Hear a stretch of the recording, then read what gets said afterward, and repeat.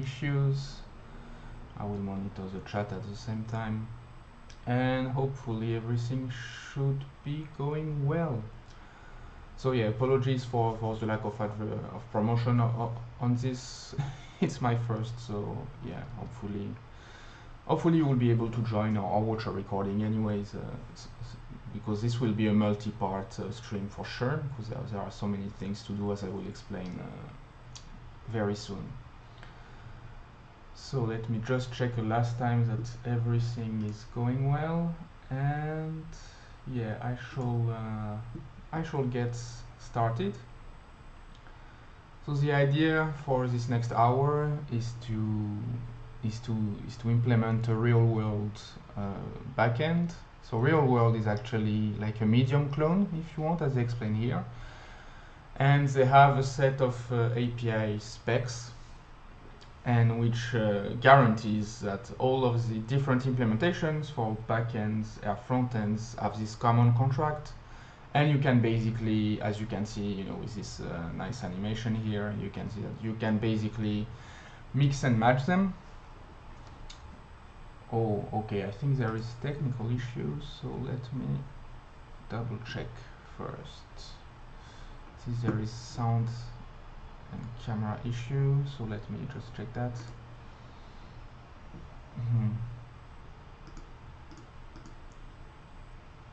Let me see.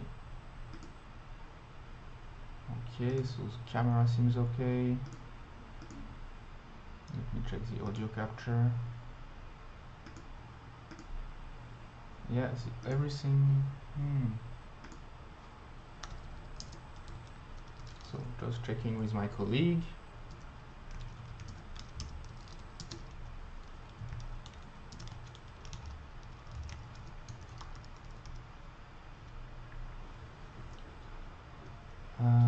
So what's going on? Let's find out. No, just sending a screenshot of this to my colleague, and we'll see.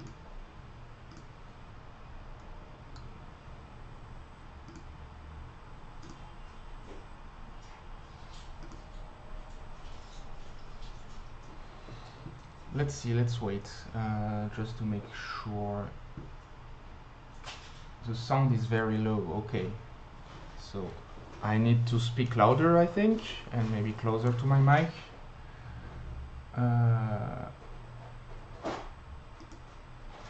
Okay, so there might be an issue on one side, but it seems to work fine on YouTube, and some people are in the chat. Yeah. Okay. So let me take some time, and I don't have any jokes in stock, but for now, if some people can hear me correctly, then I will just repeat what I was starting to say. I am very quiet. Okay, so maybe let me switch microphones, and we'll see if that's better. Does it work better? Is it better with the sound now? Sorry again, that's my first stream, so it would have been a bit too naive to expect that it would go smoothly. So I changed the microphone, and hopefully you can all hear me better. I mean, or I can shout for 1 hour, that's also an option. Oh, it was better before, someone told me. Okay, so let me switch again to this one then. Yeah, I'm not sure what else I can do. It's usually okay. Okay. So back to the microphone, monitoring the chat just to make sure it's people can hear me well. Okay, so let's see. I'm gonna wait a few more minutes and just to make sure. Oh yeah, back to normal. All right. So okay, let's start then. Let's start, and if there are any other issues, please let me know, and I will try to troubleshoot it with my colleague, because I'm still a big newbie in that area. But anyway, so sorry for the for the little issues I've had so far, but hopefully we can continue without it.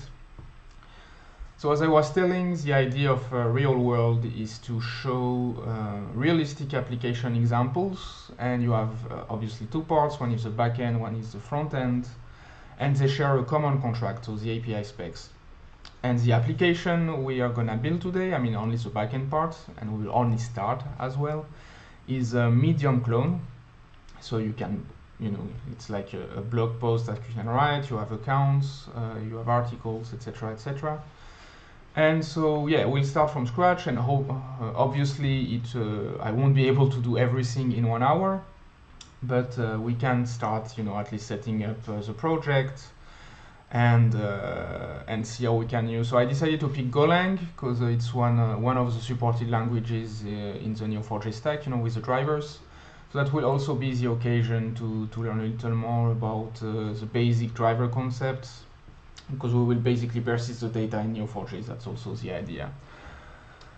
All right, so let's have a look.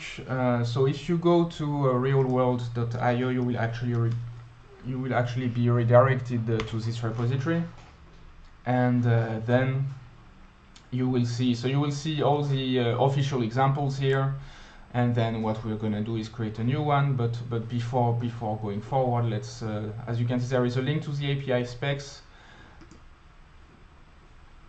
which are actually, and then you will find the starter kit, etc., etc., and you will see actually at some point, so I'm just gonna go fast forward on this, you will be able to import a Postman collection, and there is all the API calls that we must implement. So that's why I told you in 1 hour I won't be able to do everything, but you can see like there is it's per category. You have this authentication things, articles, comments, favorites, so all the kind of features you would expect from from a platform like Medium, or in that case they called it Conduit, which is the clone of Medium.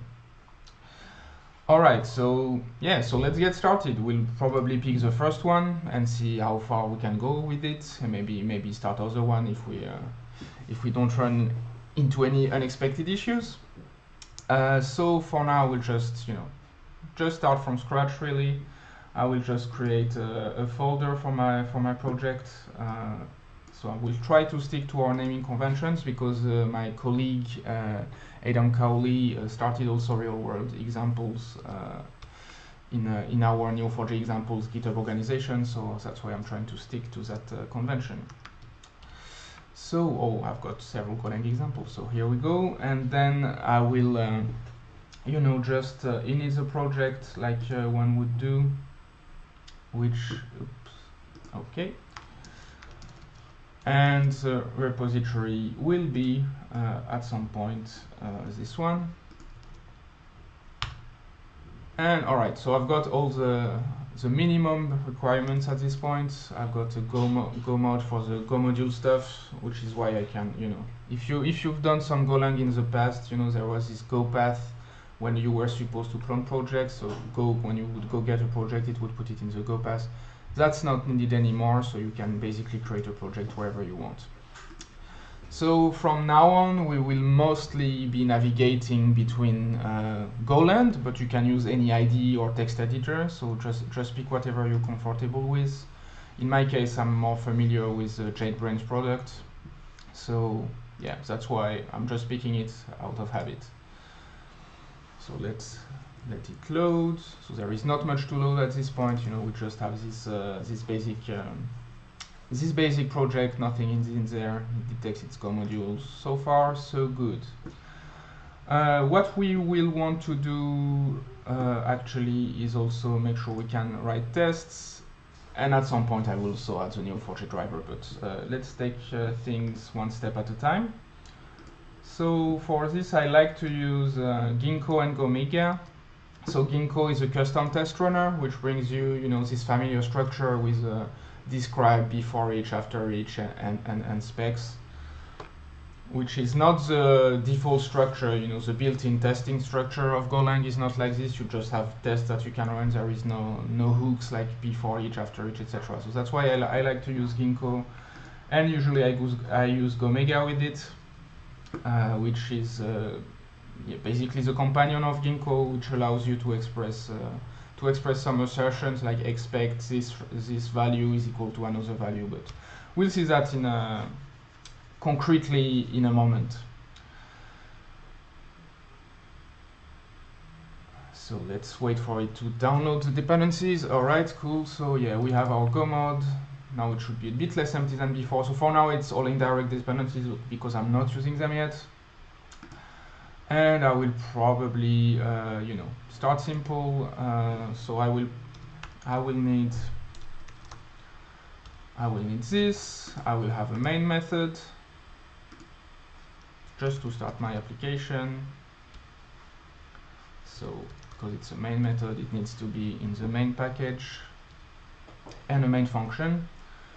And what I will do, so I will not use any fancy stacks here. I'm just gonna use the built-in HTTP server and serve the APIs as described by Postman.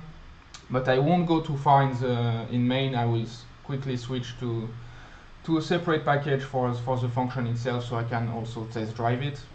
But I want to show you the basic structure of the project before we move forward with the handlers, basically, as they call it. So I can use so the standard HTTP package. I can use this new servmux, which gives me a server, and then I can define handlers and start it, and then it will start serving on the port I defined. So here I go with a server. Then I can do things like handle func. I can tell it on which path I want to serve content, and handler will be the function that takes response writers, write responses and requests. So I can read stuff from the incoming request and react accordingly. But we can check that. We'll see that in a moment. So for now, I'm just gonna do empty values, and we'll see what I do with it. I will just do the basic thing. Then I can do listen and serve. I will run basically for now localhost on the 3000 port. It could be anything else. It could be a random port. We can revisit that later anyway. It's just to give a feel of what it looks like. So it can fail. For now, I'm going to be quite simplistic with my error handling. So let's move this so we have a little more space. And that's the infamous if error not nil, then do something in Go. So that's something we quite repeatedly type. But there are improvements in the pipeline for Golang regarding error management. So it's not the end of the world. For now, I'm going to be quite brutal, something you usually don't do, except maybe in main method like here. But usually you don't do it like that. For now, okay, that gives me a structure, that gives me a feel of what the whole application will look like. Obviously, I'm not gonna write all the handle functions here because it would end up being a very, very long program, and that's not something we want to do. So let's look at the first endpoint we need to implement, and hopefully that would lead us to Neo4j. So yeah, it would make sense to probably start with a register. So as we can see in Postman here, so I will be able to actually execute it later once I configure it properly with a URL, but I can do that a bit later. So it's a post method on a /users endpoint, which is so far so good. What kind of headers do we have? So it's okay, it's sending request in JSON, and the body looks like an object with a main top level key, which would be user, and user would be an object with 3 properties. All right, sounds good. And that's where we're gonna store stuff in Neo4j. All right, so yeah, let's get started. So we've seen it's on users. And here I want to move this because I don't want to implement everything in main.go, so that wouldn't be very convenient. So let's move maybe to pkg users, and let's have, I don't know, let's have something like register.go or something. I'm going with the flow. We'll see if that makes sense. And for now, we can have so this function here. So let's do this.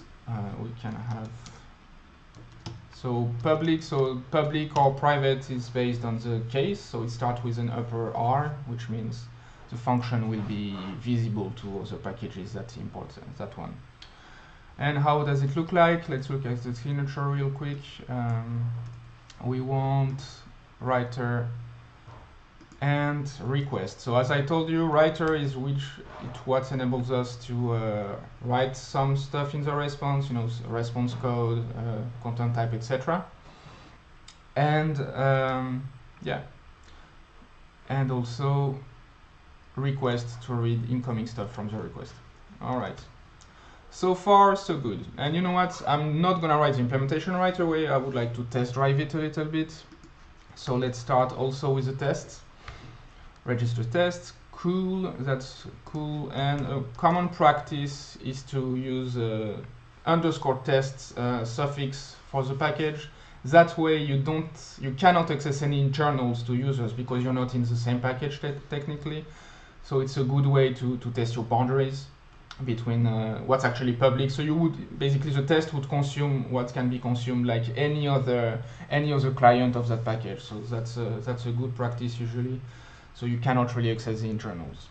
But before I go too forward, there is something else I need to do.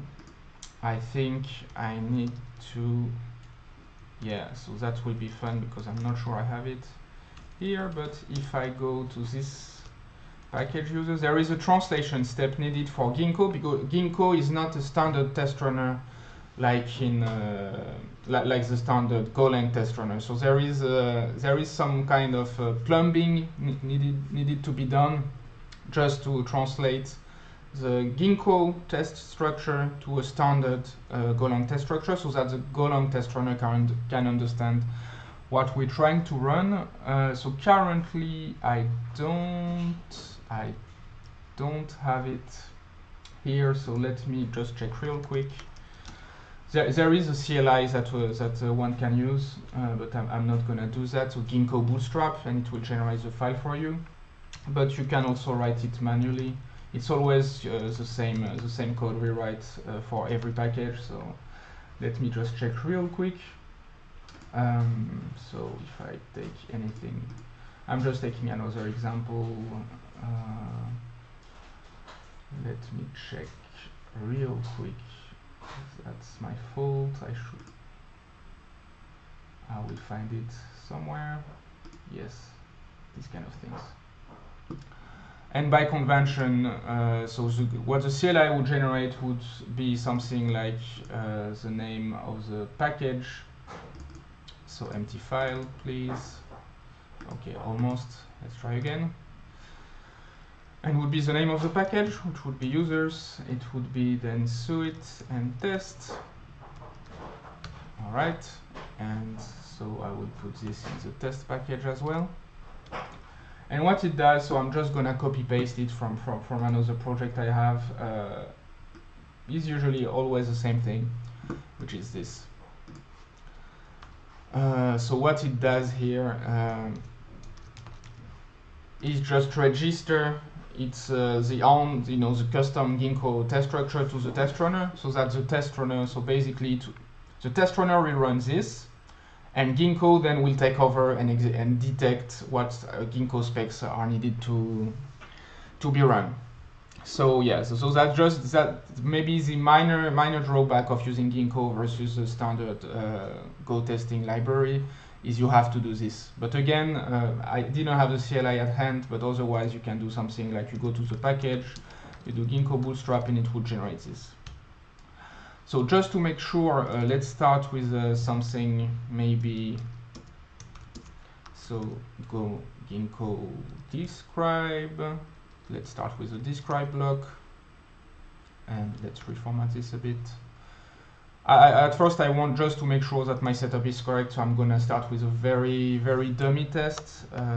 So it's a user package, and the rest will probably look very familiar whether you've done Golang or not before. That's a kind of testing structure we can see in Ruby and in many other frameworks in many languages. And usually what I like to do is just import, do this so the package prefix is removed, which is a dot import. You can also rename it to something else, but that's what I like to do. Then we can have a simple test. For now, temporary, just to make sure my setup is okay, and once I know it's okay, I will move on to the actual implementation.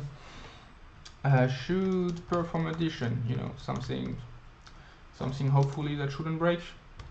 And that's where we're going to use Gomiga as well. So far we've seen Ginkgo, which allow us to have this describe, these nested test suites, before and after hook, and also this familiar testing structure basically. And Gomiga, as I was telling at the beginning, allow us to perform some assertions like expect, for instance. So again, I also like to add the dot import alias on this one, so I have directly what I want to read and not some extra noise with the packages.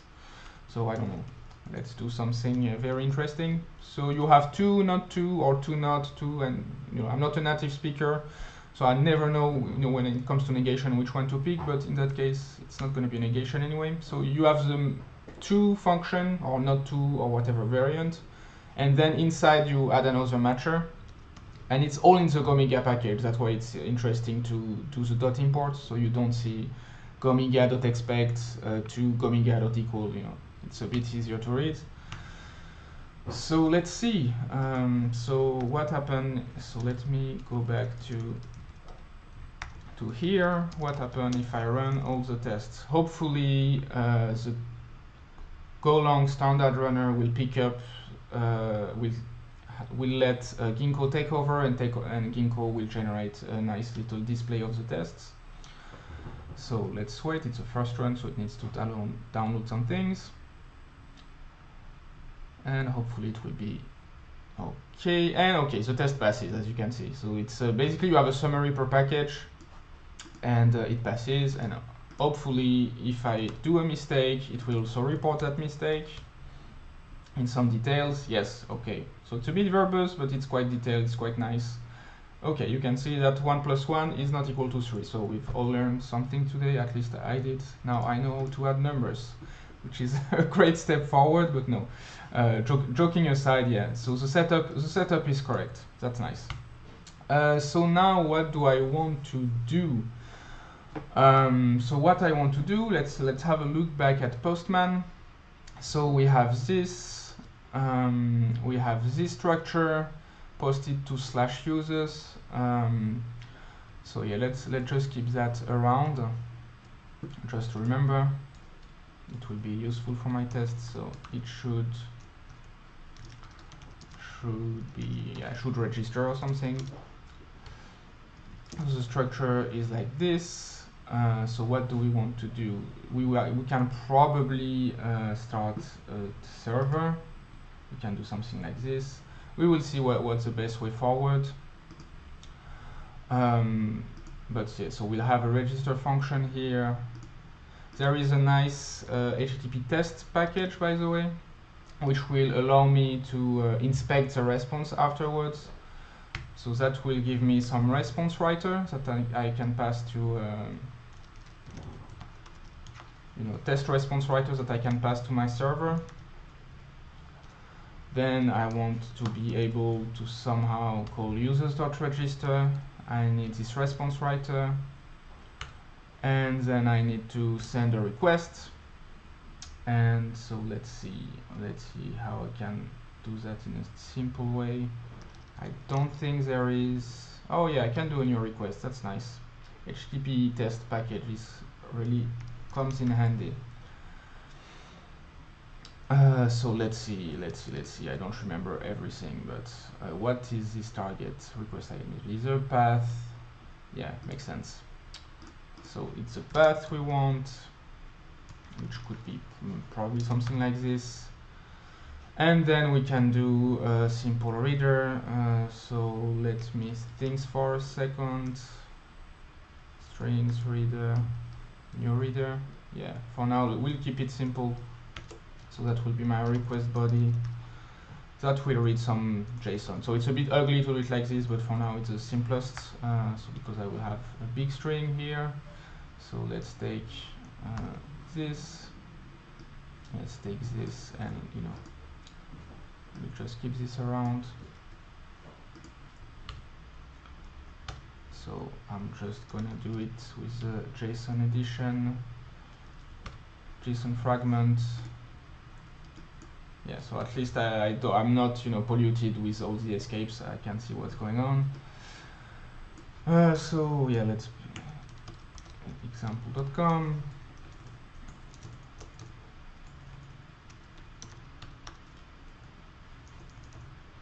Okay, not very inspired for the examples, but hopefully that should do the trick.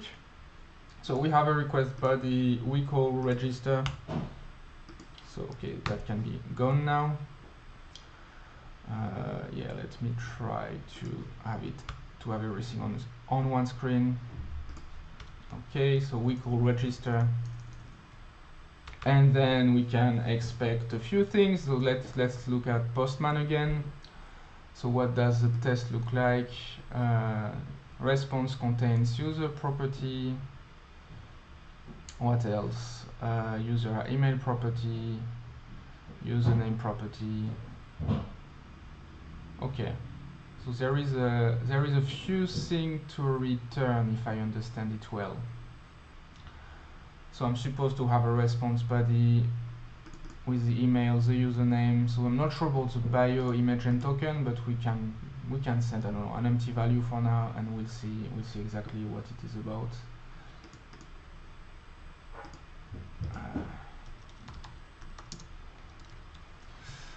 So yeah, let's try to translate that into my tests. So this test response writer. So code, I assume. So let me see if I see that in the test here.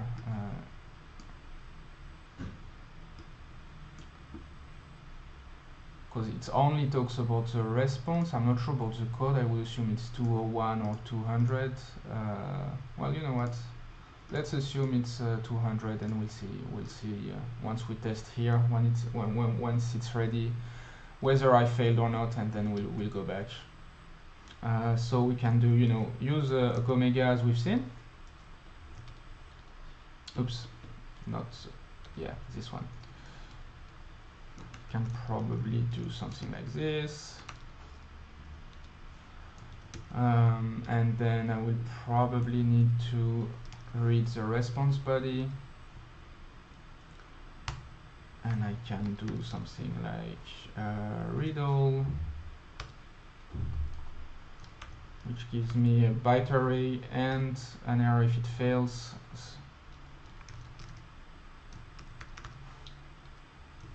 So I will ignore the error for now, because anyway it would just fail. And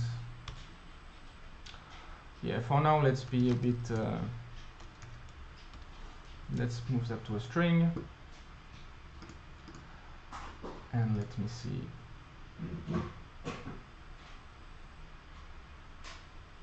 Yeah, okay, just taking.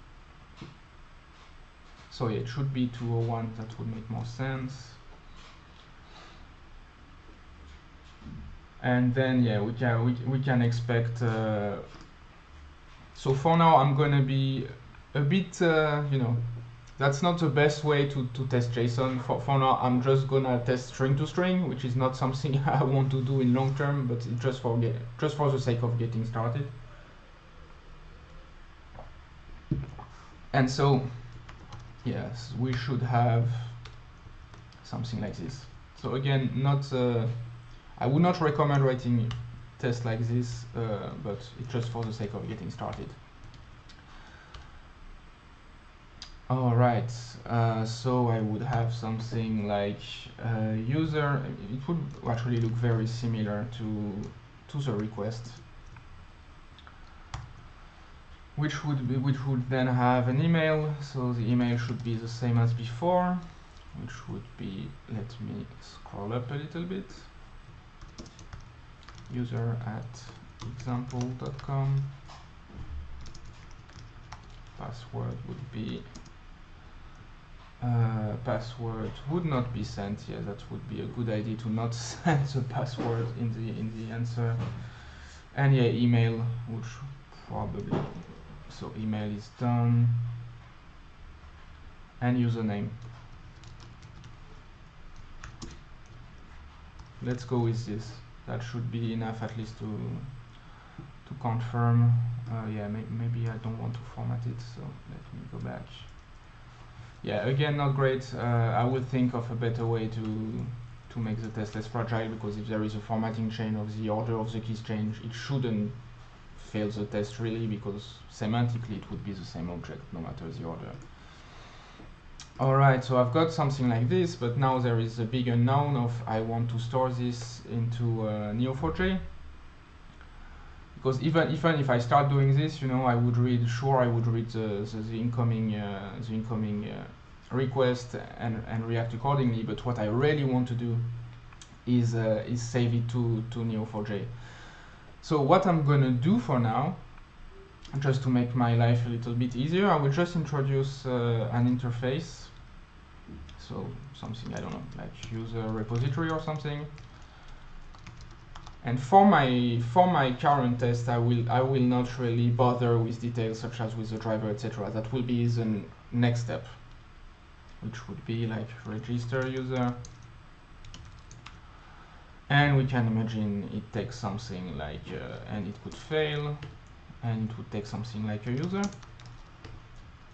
And of course, user doesn't exist yet, so user would be, for now, a simple struct, which would have a username,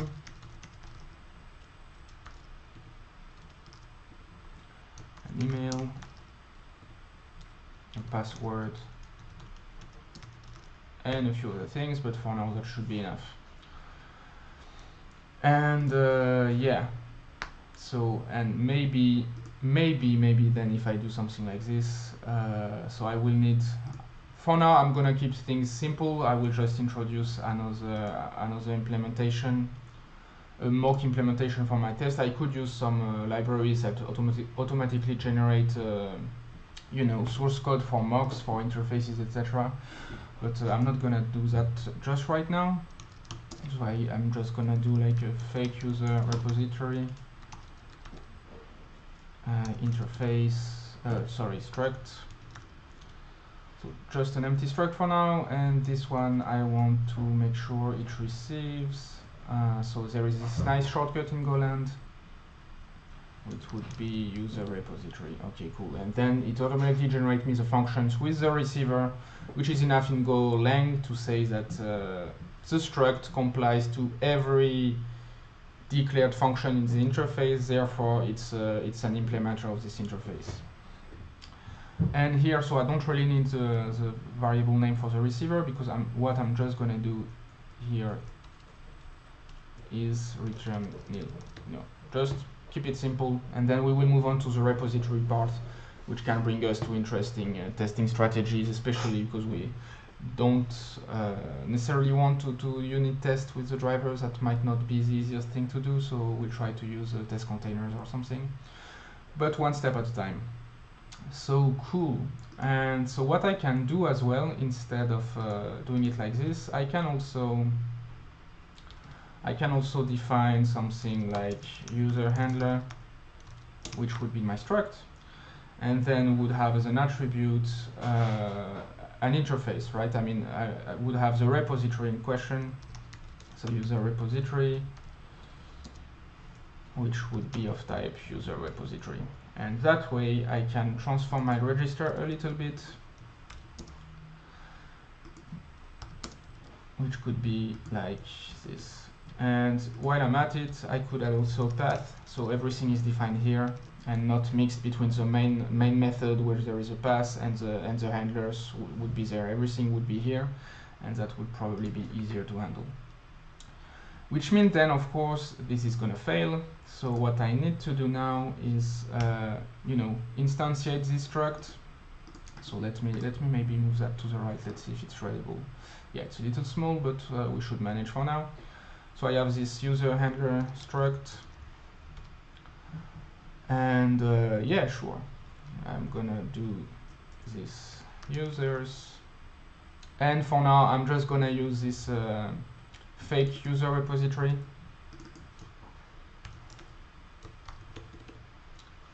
And I should be, so that gives me my handler. And now I should be able to call register on this handler and then see what happens. Cool, so that should be hopefully enough for this first test, you know, getting more warmed up a little bit with the project, and then we will dive into, hopefully quick enough within this hour, to the driver part, which is a bit more relevant and interesting for us. So obviously the test fails at this point. So by default, if your handler doesn't do anything, it will return 200 by default, so that's why the first failure is there. And obviously the rest will also fail, so it will stop at the first failure, I believe. So yeah, let's get started then. So we should have a request here, a request body, and I will, as I did in the test, so let me close the test for now. So I just want to read everything.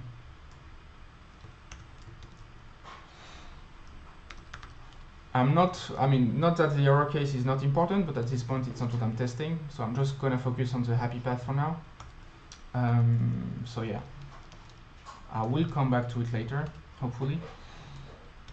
Then I could, I need to find something to just unmarshal JSON, which will be easier. So there is a JSON package, and let me see, because I'm not super familiar. I mean, I've done it a little bit. Let's see.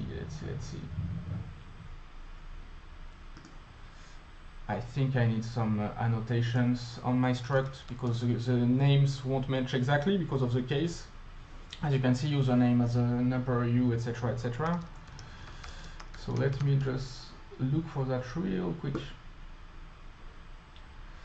Okay, yeah, so that would look something like some kind of tags that the unmarshaller will read. So in our case, I believe that would be username, that would be email, and password. So that will make the unmarshalling a little bit easier. And yeah, so now I've got this request body here. Hopefully it hasn't failed. If it fails, then that will be another test case, but let's focus on the happy path, because I really want to go to the Neo4j bits hopefully within this hour. If not, that will be the next part.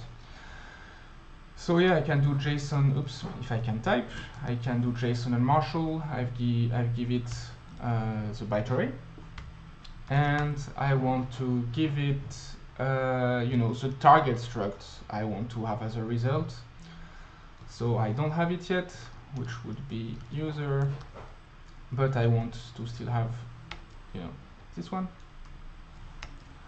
Again, it might fail. We'll check that later. Could be another test. And now that I have this test, I should call my user repository my user repository method. So in that case, it doesn't do much, so it's not super interesting, but you know, just for the sake of if introducing it, so I would do something like this, which would in turn, so it could again fail, but that's for another test. So actually, even if I was doing this, the test would pass anyway, so that's why it's a bit imperfect. So, but yeah, I'm going live, so I'm thinking at the same time as I'm writing this. So yeah, hopefully I will find some time to improve this a little bit. So I've got my request body. I'm marshalling the user in 2 steps. Then I register it, and then I need to write to the response. So there is the first thing, the status code, which would be 201. I think it would make sense to also add the header. In our case, we're returning JSON, so let's say this. All right, and then we want to write a response body. which would probably be, so response body doesn't exist yet, but let's imagine we have a JSON marshal, I guess. We can probably, you know, do another user for now, response user, because we don't want to send the password, etc. We just want to give the username. Oh, and actually, that makes me think I'm making a tiny mistake. So let's go back to response a little bit afterwards. So that's the inner object, but there is an outer key. You know, there is a main key called user. So we can actually do something like this. User register. Let's call it like this. I almost forgot. Which has a user, and the main key here is user. Okay, that should be better, and it's a struct. Yeah, I almost forgot this. So actually what I want to do here is to unmarshal into, so let's registration requests, unmarshal it into this, then I can get a user, and finally I can write my response body as I wanted to, and we'll see. So what I want to do is basically got the same thing as here. I'm just gonna recreate a user. It will probably be easier. So fill all fields almost, except I don't want this. Yeah, let's call it response user for now. I want. So let's also, yeah, the naming is not fantastic, but hopefully it makes some sense. I want a username because there is no reason for it to change, and I want the email. And then I want to marshal this,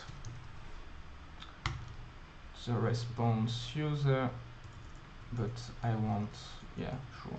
Let's be consistent with the other one. I put the pointer in the unmarshal, so I will put the pointer in the marshal as well. That might fail. So that gives me the byte array, which is interesting. The error case as well, another test case for later. And then I need to basically write this, which may fail as well. So it gives me the number of bytes written, I think, or something like that. If we look real quick at the documentation, yeah, I don't see it here, but I think it's a number of bytes, and if something fails, the error. So in both cases for now, I'm just gonna ignore it. And let's see. So if I recap, we got our request body, we unmarshal it hopefully into the right structure, which is user, username, email, password. From that we get a user, we call our repository. So again, I know the way the test is written currently, we could skip this call and it would probably pass anyway, but you know, bear with me, with other test cases along the way, it will make more sense. And then we prepare the response. So 201 JSON and just the username and email in response, and hopefully, so let's, if I go back at the tests, hopefully it would work. Email, username. So maybe my test will fail because of the string comparison, which is not great. I could actually, you know, maybe improve the test. So you know what, that's a refactor step. Let's make the test pass and let's refactor it, and hopefully I will still have time for Neo4j. So what's going on here? Online 22, online 30, yeah, 22 is the test, 36. Yeah, I think something in the order is not quite right, and yeah, the only pity with a Ginkgo and Omega is that it truncates, so it doesn't make everything super clear all the time. But let's see what's actually going on.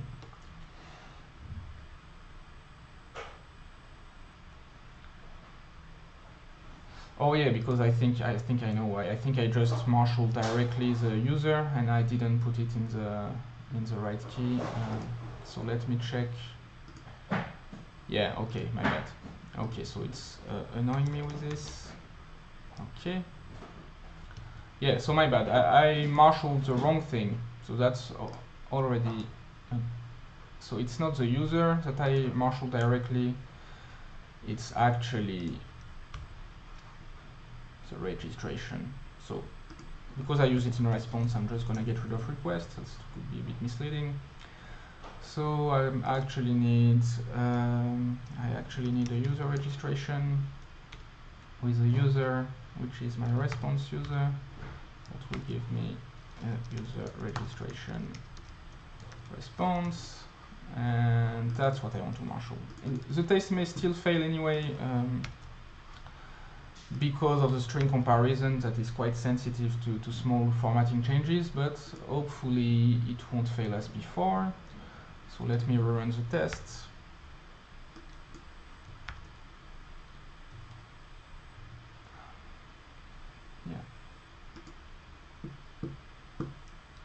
And yeah, I think, yeah, obviously here formatting problems, ordering problems, the whole combo. So I'm just gonna be a bit lazy here, to be honest. I'm just gonna switch until keep the string comparison for now. For later I will refactor the test so that it compares structures instead of comparing strings, because that's not something we want to live with. Hopefully that's enough. Maybe some formatting problems left. Yeah, there is no space anywhere. Okay, got it. So yeah, and maybe no space here, we'll see.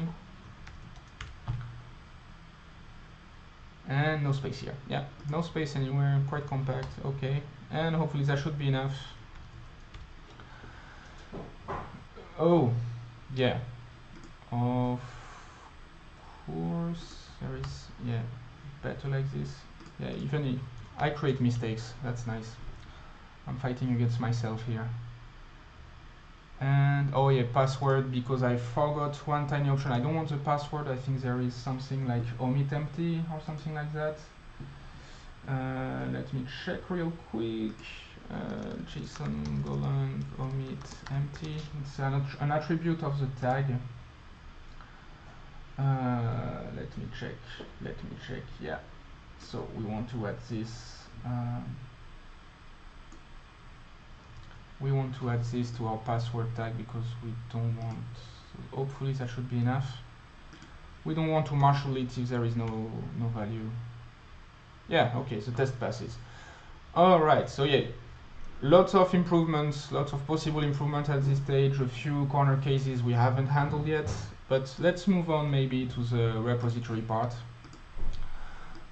So I might move this somewhere else, because for now it was easy to collocate it here, but let's see. And okay, my shortcut foo is not in great shape. So let's move to repository maybe. And so it's still in the same package, so it doesn't matter, there is no need to import it. I'm just gonna move it here. Alright.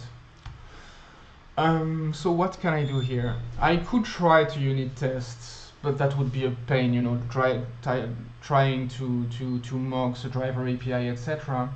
So what I can do instead is one approach that worked well with me for other projects, not necessarily in Golang, is to start a Neo4j container, because Neo4j maintains official containers, so that's quite useful. And then, you know, just run the real thing against the container and see what happens. So obviously we'll need first, so test containers is a Java project, but there is also a Golang variant of it. There is actually a few variants in different language. There would be also the possibility of using the Docker API directly, because Docker is written in Golang, so we can import the necessary modules. But I have more experience with test containers, so let's go with this. And let me just add the dependency that I need. And here should we go? Yeah, I guess I just need to go get this. Hopefully that should be enough. It's not in the README, but hopefully I'm doing the right thing here. So go get this. So yeah, have a look at test containers in general. It's quite useful. Okay. And here I go, pulling all the transitive dependencies. All right. So I'm probably won't be able to finish this part during this first, we have like 10 minutes left, or maybe 15 minutes if we count the time with the troubleshooting at the beginning, but let's see. So here I'm just following their example. Something I probably want to do, so I would probably have some kind of before each when I start the container, and then when the container is up, I can I can instantiate my actual repository, which does not exist yet, test register user, and check directly in my graph whether or not this user has been created.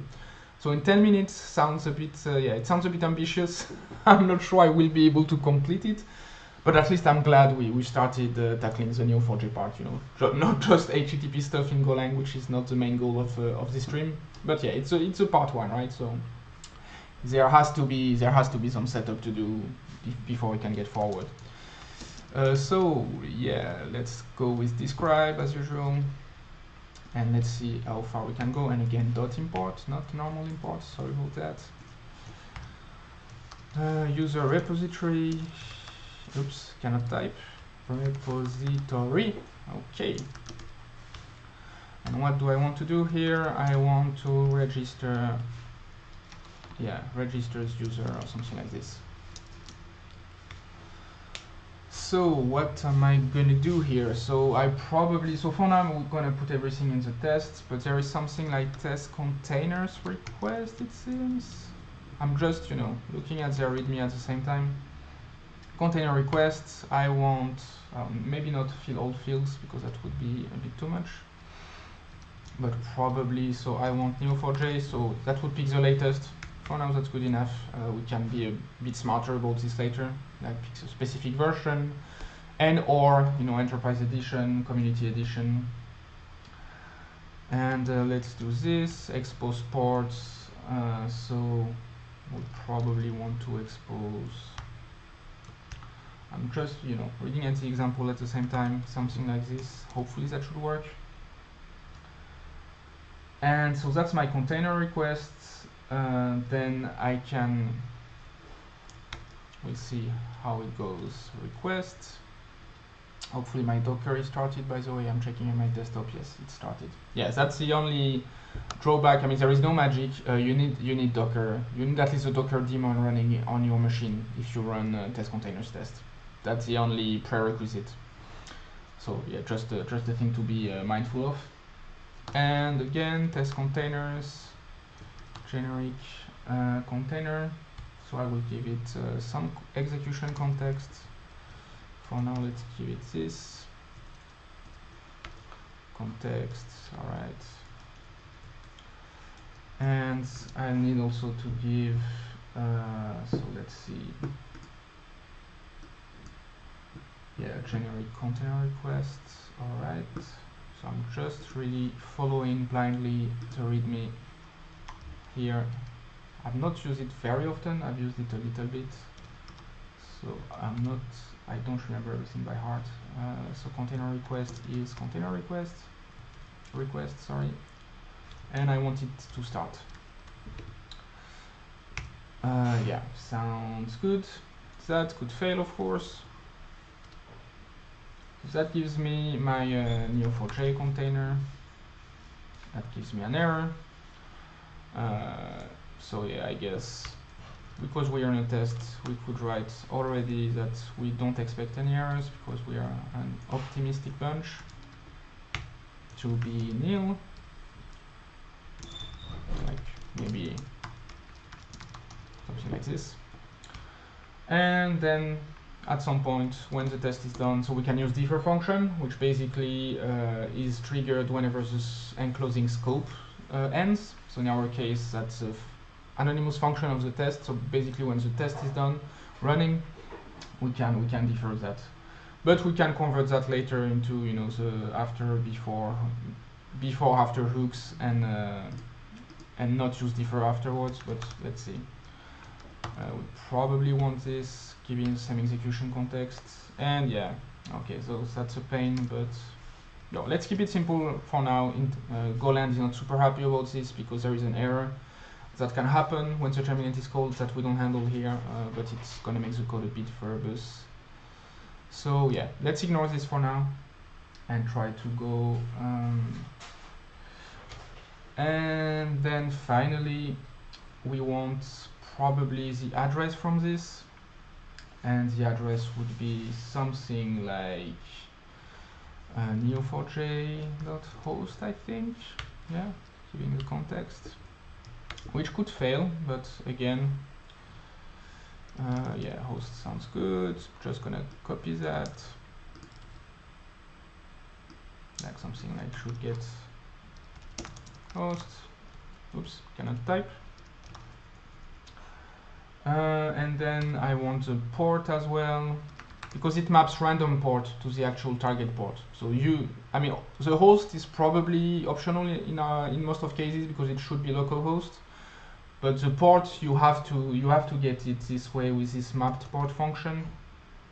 So you give it the symbolic name, like which is the target port. In my case, it would be say this one, and that will give you the actual random port that is open. That part is actually completely necessary. So the code is a bit ugly at this moment, but we will arrange it. And what else? What else? Yeah. So you know what? For now, let's do something just to see whether that whole plumbing works, and that probably yeah.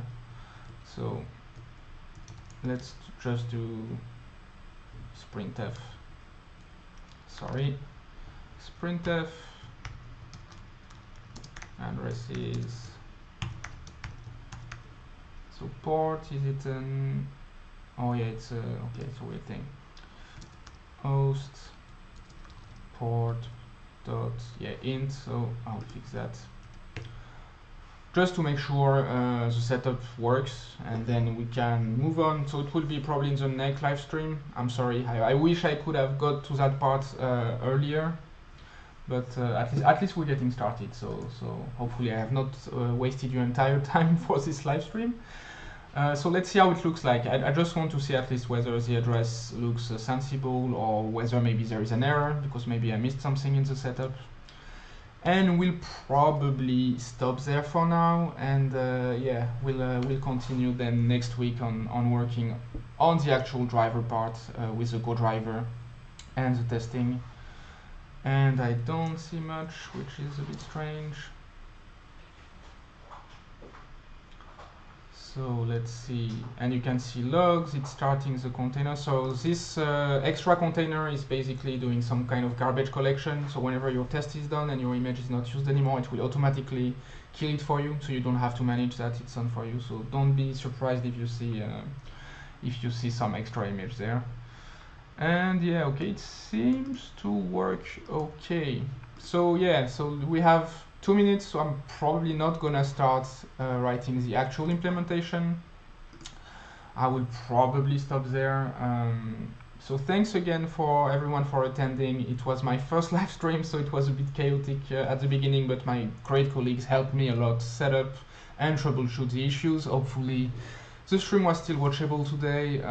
So what we've learned so far is, you know, what the application is about. So, you know, this medium clone that we are building spec by spec, so to say. So we just started the register one, and we're just touching the Neo4j part. So we spend most of the stream, you know, starting with the implementation of the function handler.